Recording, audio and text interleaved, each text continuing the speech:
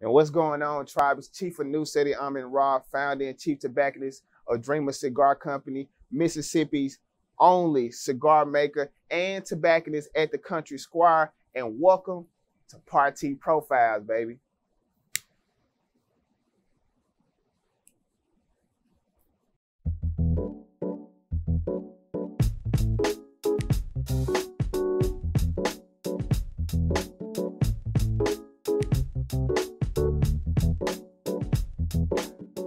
Well, everybody, again, Chief Anu-Seti Amen-Ra, hailing from the north side of the Jack, Presidential Hills to be exact. Formerly the artist known as Christopher DeAndre Paris Maddox. Once I kind of start to reclaim my own and really try to find myself in my own unique way, I went through a renaming process, a spiritual renaming process. Once I accepted Islam and definitely try to start my own trajectory.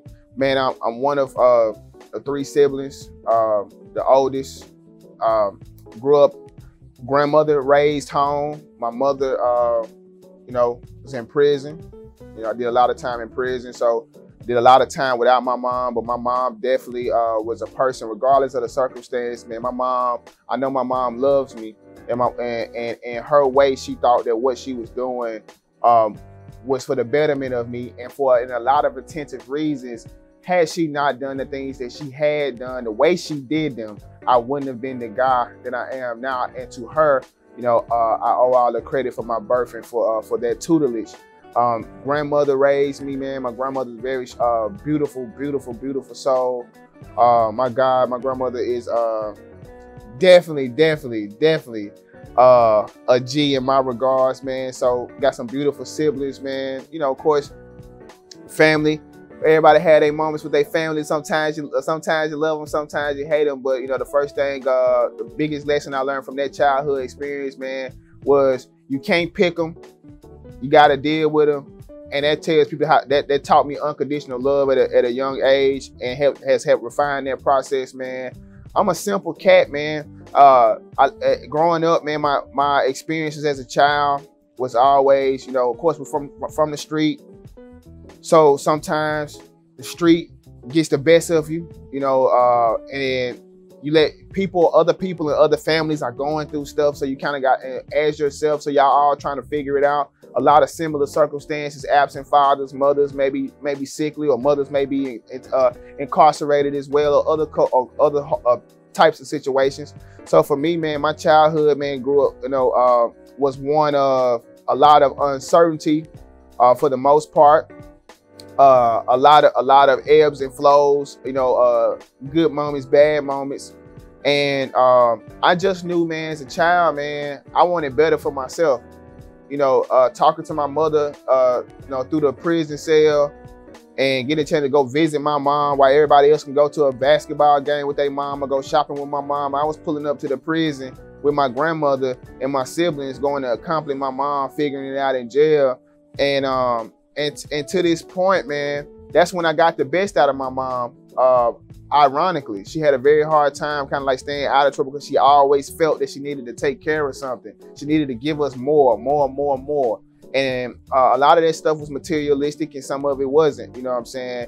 But what I found then was I didn't want to do that again. That wasn't something that I wanted. I learned from it. I took the lessons, good and the bad, from it.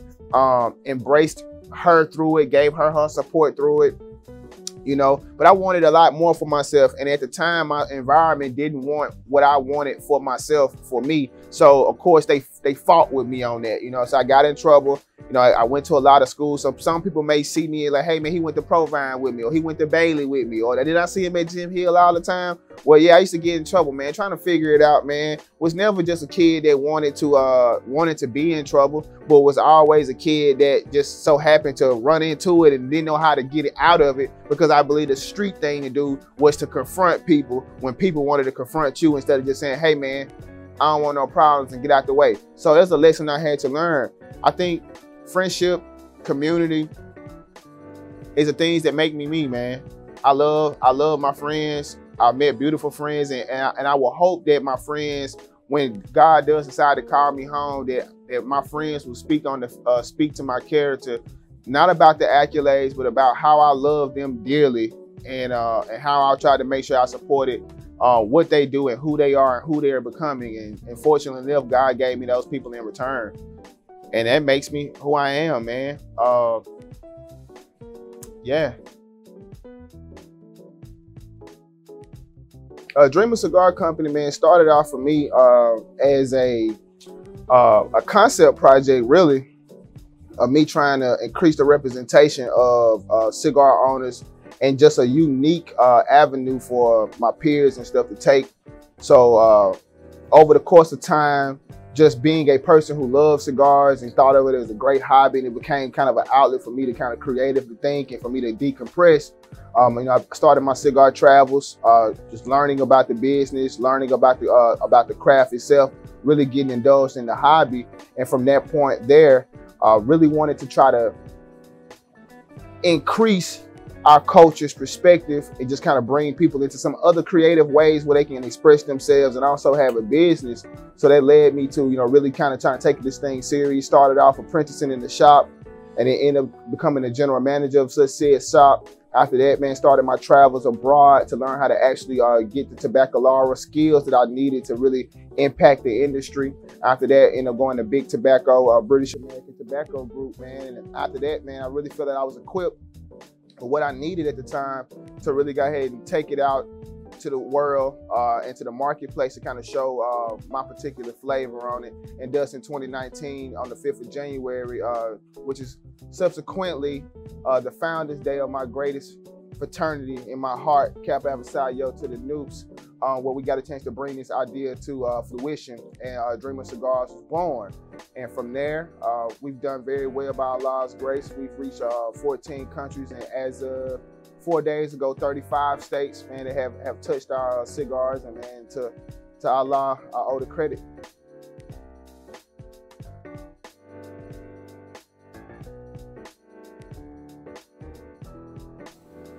Well, primarily went to Cuba. Was where I was classically trained. I had 27 trips there to actually learn to become a level 9 roller. And for those who are kind of curious as to what are the classifications of cigar rollers, level 9 roller means essentially I can roll all sizes or vitolas of cigars, which are needed for the presentation. Of course, that's ranging. Right now I'm smoking a Robusto, which is a 50 ring gauge by 5 inches long. So of course you got Salomons, Figurados, you know, Churchills, Lonsdales, Cigarillos, you know, cigarettes are even they're all considered sizes. So essentially being able to roll those sizes was classified as one to do that. And I went there to learn. And that was a big thing for me. Ultimately, I'm a really cultural person. I love culture, love getting a chance to get immersed in that. And that's what that experience allowed me to do. But it more importantly allowed me to take that piece of that acquired history and apply it to my blueprint, and also figure out a creative way to highlight my culture in the process. Dude, in a world of time where everything is so fast and everything is like full of like instant gratification, to be able to refine something and go through a process of watching stuff come to life. I'm a creative, man, and I like to create things, you know, and not only to create things, but to have people participate in the creation. So like in the words of Erykah Badu, I am an artist and I'm sensitive about my shit, you know what I'm saying? So what made me fall in love with Tobacco in the first place was primarily because I already had a really enriched endearment for the community, just because of the people I've met, the cultures I got a chance to come across, and for me to add value to that community via my hands constantly makes me fall in love with it more, man. Because now at this point, you know, for weddings now, for special occasions, private dates, man, social functions, I'm getting a chance to watch different people from different walks of life come in with their mindset on having a memorable good time. And for me to be able to be a small piece of that, you know, means everything to me, you know, because I want a good time, you know, and I think you know, these moments are what life is all about, the good times, you know. And for me to be able to provide any kind of good time to people, man, makes me love it, man. I love it. My goal was to inspire, man. It wasn't, of course, money was you know, an end goal at some point, but my goal originally was to inspire. We all kind of have social settings, you know, parents, they may be friends, or society at large that tells you how you should go about achieving your goals, or kind of equating what is a tangible goal, or what's a realistic goal, or what's more luxurious, or what more people think about stuff.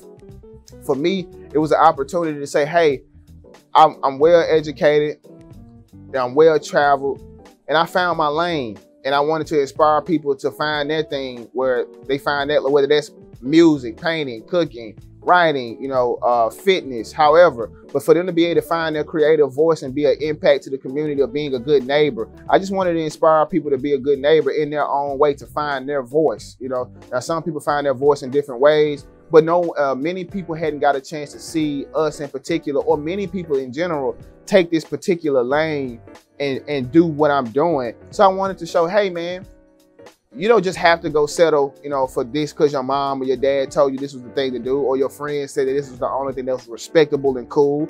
You don't have to give up on your dreams because you don't believe it will make way for you. You know what I'm saying? The old church saying, you know, what God has for you is for you. You know, and it's just up to you to try to find that purpose and kind of curate that purpose while giving God the praise. And for me, that situation worked out perfectly for me, and I went at that with that in mind. I'm focused on the experience. I think that's what makes the business unique for me. I'm really involved in the experience. It's like, hey, yeah, I had my product. To some may seem to be this cigar here. You know, it may like, this is maybe the product. Well, no, that's not the product for me. The product is the experience, man. That's what makes me unique. I don't focus just on this. I could sell anything. I could sell candles and put my heart into some candles. I can serve a dish and make dishes, you know, important. It's the experience for me that really kind of takes me to the next level and separates me from other people who may be doing the same thing or something different. I focus on making sure that the people who are commissioning me to come be a part of whatever their moment is an experience they can talk about for years to come. It's something they say, hey, it may be they lost a relative or they got married and they had their first cigar and it was really unique and they feel like they got immersed in something. I really put my heart into that, man, to make sure that everybody enjoys the experience. So the experience, bro, the experience. Man, we got Cam Newton, 50 Cent, Ocho. Man, we got people in theater that we've been working with.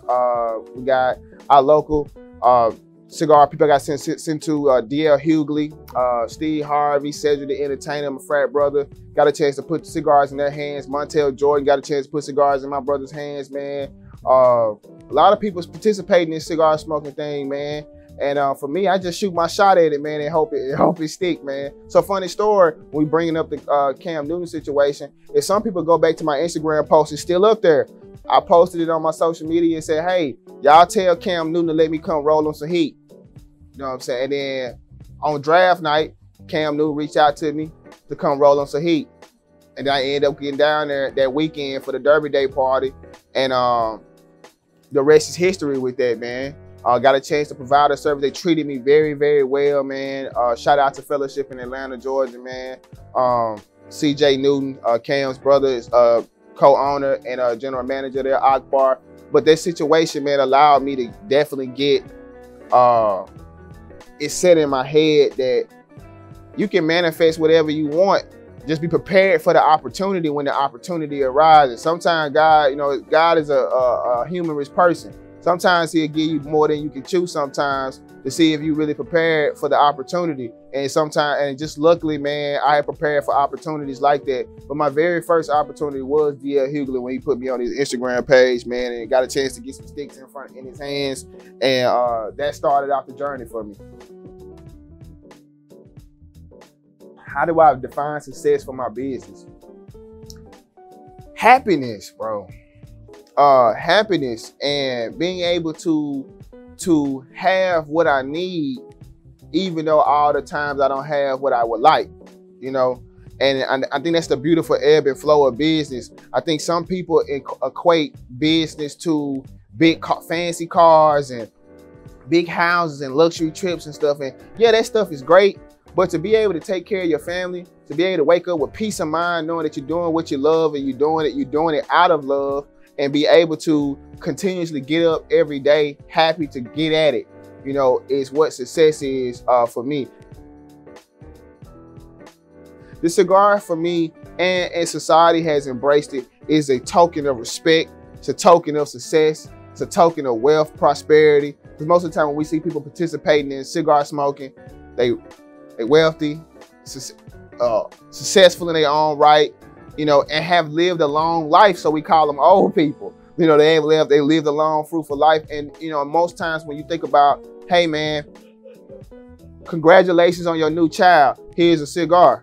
Everybody's like, hey man, it's a prestigious celebratory moment, man. It's an experience. And normally that's a time that people partake in cigar smoking. So for me to, you know, to inspire one cigar at a time is to just let everybody know this is my way of choosing, you know, to go about my goals. And you can do the same, you know, and no matter what it is that you're doing, you knocked out that finals assignment that's gonna get you this internship. That's worth a cigar, man. You know, you lived another day. That's a cigar. Friend got into a wreck or something unfortunate happened, but they made it through. Y'all smoked a cigar together. Hey, that's a moment.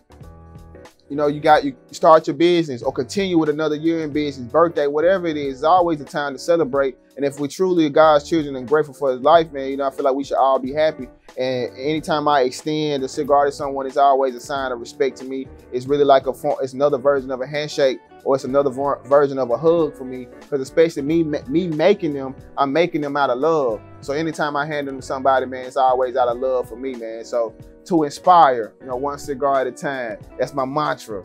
You know, that's my mantra. Man, I'm very much an individualist, man. I love art. I love art. My swag, the swag. Like I like the eras in time where our culture was celebrated. We had self-prestige about ourselves. We really enjoyed making sure our community was viewed and respected in the proper light. And for me, that's how I treat myself, and that's how I like to do it, man. Finding my voice. And style has always been about my voice, and it's always been the one thing in my life that's been consistent, where you make it say whatever you want. You can call it ugly, you can call it fly, you can call it cool, you can whatever you want to call it, but call it me though. It's who I am, and I never tried to be anybody else. And that's why, you know, so style for me is individualism. It's a display of art, and my impact on the community, whether it's one person or 10,000 people that like my outfit. If it touched someone in some way and I made a friend from it, you know, that's what matters to me. And that's my style, man. Simple. In my regards, it's simple, because I don't take a lot of effort getting dressed. The song say, you know, saying Papa was a Rolling Stone. Now I got Rolling Stones in the bezel. That's Migos. All right, Avalanche. Well, that song right there let me know I'm gonna go put on some ice tonight. You know what I'm saying? It's real simple for me. It's real simple for me. Man, so we celebrated 3 years on January 5th of this year. 3 years in business. All praises to Allah for that, and all my friends and supporters who helped me with that. Right now, man, we're in the next place where it's time to expand, man. God is saying more at this point. So this April of 2022, I'll be opening up my own retail location in the great city of Laurel, Mississippi, out in the country. So a vintage flavors, my type of vibe, getting a chance to really do something of my own and really put my own touches on that. So Dreamer Cigar Company, everyone, I am coming to Laurel, Mississippi. We're coming this year in April, so stay tuned for the grand opening for that. So I'm very excited to be able to create a community. So when I got a chance to walk Partee through the whole shop and get a chance to show him the environment and the culture that has been created here and just such a love for it, to be able to extend that into another place and be able to bring and put a little bit of me inside the place and put a little bit of my travels and my experiences inside of that is a beautiful thing. And now, man, we have extended our team. So now it's not just me no longer. So now I have some help. So that's a beautiful thing for myself. Shout out to my brothers and friends out there in Houston, Texas, man, Stogies and Bow Ties. Those gentlemen came into my life in 2021, and we got a chance to do something beautiful together and really kind of start something that's going to be long lasting and meaningful. So they just joined my team as my newest tobacconist. So they'll be offering the rolling service in the Houston area. I'm very, very excited about that. I think that's beautiful, man. My goal in the next 5 years, however, is to really get back into some of my core principles of community, man, and giving people that second chance. I have a really, really, really fond connection to people coming out of prison. So my goal is to really kind of give people, go to those prisons over the next couple of years to build out this factory that I'm trying to put together, where I have people who are trying to come out of the judicial system and start anew, for lack of better terms, to give them an opportunity to come do something that's cool, something that's respectable, and something to make them an earnest living. So I'll be trying to get with the prison industry to try to figure out those people that are coming out looking for jobs, where they can learn a craft that they can do with their hands, where they can go embark on their own way to provide for their family in a legitimate way and change the circumstance. So I'm really looking forward to that. So in 5 years, I would like to have a nice size factory owned by us, for us, to show ourselves to the world and whatever that looks like, man. Man, family, y'all can find me anywhere the smoke is, but particularly the Country Squire. I'm a local tobacconist here in the Jackson Metroplex, Mississippi's oldest pipe and tobacco retailer in the great state of Mississippi. So I'm here weekly. Even when I'm not working here, I'm always in the shop smoking, laughing, cracking jokes, and reading books or something. So anyway, come by and come see me here. Feel free. We would love to come see you. If you want to book me for a service, any kind of event, weddings, corporate functions, private parties, dates, whatever, you name it, we'll come provide our experience for it. You can find me on there, my website at www.sartorialtobacconist.com, on IG at sartorialtobacconist.com, and y'all can follow the product, which is the Mainstay Cigars, at Dreamer Cigars. So I'm a neighborhood guy, try to make sure I stay local. So anytime y'all want to reach out to me, I respond to everybody. I love y'all. I thank y'all for y'all comments. Without y'all and being able to help me push my dream forward, I wouldn't be able to do so. So that's where y'all can find me. I would love to host you sometime.